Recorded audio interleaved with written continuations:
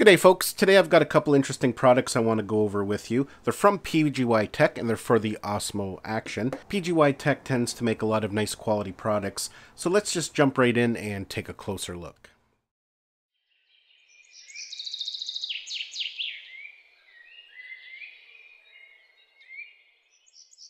So these were sent to me by PGYTech a couple weeks ago, and I'm finally just getting around to taking a look at them now. This here is a hard protective case for your Osmo Action, and what's nice about this case as well is that there's an opening in the bottom, so you can actually place this over your Osmo Action while it's mounted on a handle, giving it protection while it's in a camera bag or if you need to set it down. So let's open it up first.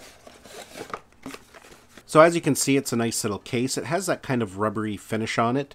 A lot of PGYTech's cases for drones and for different things like that kind of have that same kind of material. It does have a waterproof zipper on it, although it won't be completely waterproof because it does have that large opening at the bottom that doesn't seal. So let's just open it up here. You can see there we also have a wrist strap on it. Now you can see on this side there is a bit of a mesh pocket, so if you need to stick a few little things in there, I'm not sure what you would put in there, but it is there. So basically this will work just as a case for your Osmo if you're using it handheld, but where these types of cases shine is that you can see that the finger mounts are exposed on the bottom, so you could have this on an extension pole or handle and you can still put the case around it to keep it protected. Now I'll kind of demonstrate that once we get into the handle that we're going to be looking at too, so let's do that right now. So this is kind of a multi-purpose tool for your Osmo Action. First off, it's an extension pole, so it'll give you some extra reach. It has a built-in tripod and it has a phone mount as well. Let's just open it up here and we'll take a look at it. You can see in the box here we have a few things. We have the handle itself. You can see here we have a 1/4-20 to a GoPro finger mount, and what that does is allow you to connect to other devices that have a 1/4-20 on it and not a GoPro finger mount. And then lastly we have a couple of PGYTech's version of a thumb screw. Truth be told, I'm not a big fan of these. They do work well, but I just don't like having to bring extra stuff along with me that I don't need. First off, you can see we have a smartphone mount that folds out, and of course it can spin, so you can orientate your phone however you like. It's an extension pole. Now I can't get it all the way in, but it's got a decent amount of length. And then lastly, it is a tripod. So kind of a 3-in-1 tool there. Now the smartphone mount does not need to be out to use it. If you're going to be filming with your Osmo Action and you don't want to be using a smartphone, you can just simply fold it up and it's out of your way. The nice thing about this extension pole is that you can put it at whatever length you want. There's enough tension there to hold it. Some of the extension poles you get, the ones that you have to turn to lock in, can be kind of a pain sometimes because they're all or nothing. You have to have them all the way out and lock them in. You can't lock them in halfway if you just want a little bit of an extension. Now one thing I am noticing here at the end of the extension pole, this piece twists. So that's kind of nice. You can put it at whatever angle you need for what you're shooting at the time. Let's go ahead and get our Osmo Action mounted.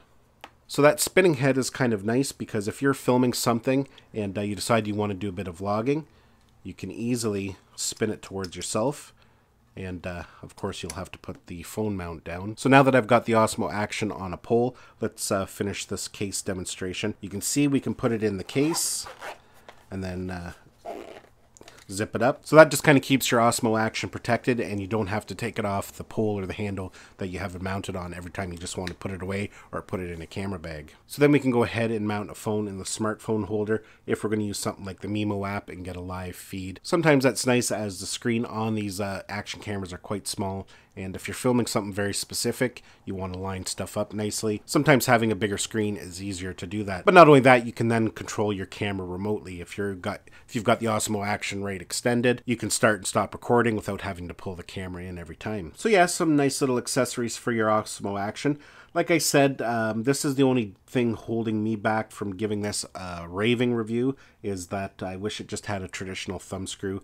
I don't like having to bring all these extra parts along with me when I'm out filming if I don't need to, and that would almost prevent me from using it on a regular basis. Now if you're a vlogger, something like this could be very valuable for you as well. If you use the PGYTech vlogging case that has the different mounts for microphones and lights, once DJI gets the microphone adapter released, something like this would be a nice vlogging tool. You have the tripod, you have an extension, and you have the smartphone mount. So yeah, folks, I'll leave the links to these products down below in the description of this video, and you can go and check them out further. Those links will have my affiliate code embedded in them. It doesn't cost you any extra money if you purchase them via my links, and it does help support my channel. Well, folks, that's it for my video. Hopefully you found it informative. Give it a thumbs up if you did. Don't forget to subscribe to my channel so you don't miss any of our upcoming videos, and we'll see you in the next one.